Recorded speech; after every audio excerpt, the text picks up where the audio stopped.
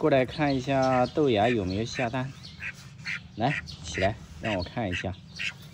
哎，还真下了一枚嘞，已经爆浆了。回去洗干净，丢在孵化器。在池塘里面发现盟主送我那一只鸭子也下蛋了。这一个个的下蛋也没有固定的地方，害得我每天都要到处找。拿了你的蛋，不要生气啊！过段时间还你一只小鸭子。前段时间不是孵化了3枚鸭蛋吗？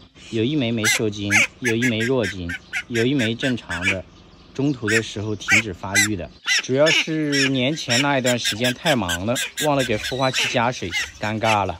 现在鸭子大量产蛋，开始孵化，把豆芽丢到池塘里面，和隔壁的鸭子培养一下感情。别这一次孵化的又是3号的孩子。孵化到第7天开始照蛋，已经有1枚受精了，这1枚也是受精蛋，血丝很明显，正常发育。孵化到第23天的时候，这只小鸭子已经把内膜给顶破了，这个时候它已经开始转肺呼吸。起嘴之后，我们也可以选择辅助它一下，提高成活率，但是我决定等待12小时之后再进行辅助，看它自己有没有着壳。第24天还是没有着壳，安全起见，给它开个孔，让它好呼吸，以免憋死了。开孔的位置在它嘴上方，把孔稍微开大一点，看到它的嘴巴就可以了。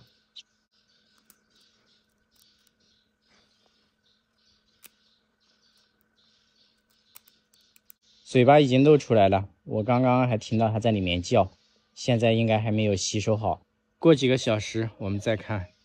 又过了几个小时，把孔给它开大一点，顺便照一下蛋壳里面的情况。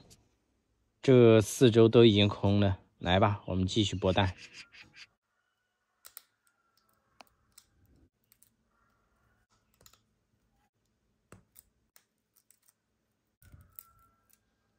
哎呀，剥多了一点点，不过这种情况很正常，问题不大。我们放在孵化器继续等待。孵化科尔鸭的第25天，我又给它剥了不少，这一次已经吸收差不多了，没有流血。预计正常情况今天就会顺利出壳。看样子应该是一只小黄鸭，基本上已经全部吸收好了，现在就等它自己出来。孵化器里面剩下6枚蛋，有1枚比它晚2天，有3枚蛋是别人送的混养异色的，不知道能孵出啥，不过还早嘞，放进去没多久。哎，这个小家伙自己把头伸出来了，看来要不了多久它就能彻底出壳。给它做一个小棉被，这样躺着会舒服一点。好像已经出壳了哦，赶紧过来看一下。的确是出来了，有1只脚还在蛋壳里面，吸收的还不错哦。不过这个小鸭子现在看起来好丑啊。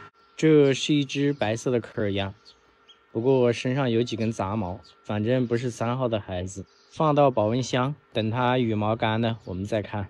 另外1枚蛋已经孵化了23天了，我们来看一下。这只小鸭子也起嘴了，这个嘴巴特别明显，刚还动了一下。我在它嘴巴上方给它开了一个小孔，让它呼吸。然后我们再来看一下刚出生的这一只小鸭子，羽毛已经快干了，但是还站不起来，因为出壳的时候它们也消耗了很多的体力。现在就让它好好休息。又过2个小时，这个羽毛已经干了，有一边眼睛这里因为剥蛋壳的时候流了一点血，问题不大，过几天洗个澡就好了。我还说带它出来晒个太阳嘞，没想到刚刚出来太阳就躲起来了，还是待在保温箱吧。等你的兄弟出生了，过几天带你和你的兄弟去认亲。